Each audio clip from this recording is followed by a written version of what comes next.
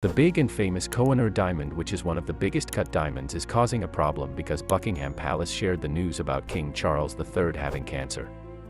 People are discussing the idea that King Charles's health issue might be connected to the curse of Kohinoor. Today's video we will talk about its connection to King Charles's cancer.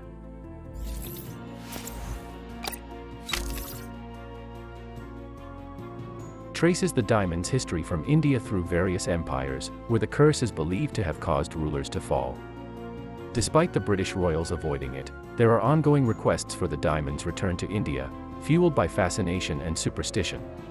The Kohinoor diamond weighs 105.6 carats and is a highly disputed gem, and its current worth is approximately $20 billion. Currently, King Charles III and Queen Consort Camilla own it. According to belief, any king or prince who had the Kohinoor diamond lost both his kingdom and life. People say that the Kohinoor diamond was discovered in the color mines of the Golconda region, India. It was then placed in a shrine belonging to a Hindu goddess to act as her eye. The Khilji dynasty acquired the diamond in 1310, and since then it has been passed between different dynasties. In 1526, Babur became the owner of the Kohinoor. Then, in 1628, Shah Jahan instructed the creation of a peacock throne with the Kohinoor as its centerpiece. However, during the invasion of Delhi in 1739, Persian monarch Nader Shah took both the peacock throne and the Kohinoor diamond. The diamond remained in Afghanistan until Maharaja Ranjit Singh defeated the Afghan Durrani dynasty in 1813 and returned the Kohinoor to India.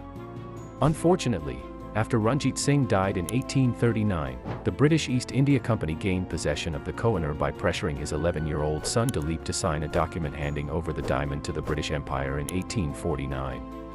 It's important to note that the East India Company faced significant challenges in the revolt of 1857, just a few years after they intended to take the Kohinoor to England. Many believe that possessing the Kohinoor is connected to the decline of the Khilji Empire, the Tughlaq Empire, the Mughal Empire, the Durrani dynasty, and the downfall of Ranjit Singh. People think that the British avoided having any male heir to the throne with the Kohinoor because they were aware of its supposed curse. Only women from the British royal family have worn the Kohinoor diamond. Queen Alexandra had it set in her crown for the first time, Queen Victoria wore it as a brooch, and the Queen Mother wore it during her coronation in 1937. Queen Elizabeth II also wore the Kohinoor at her coronation in 1953.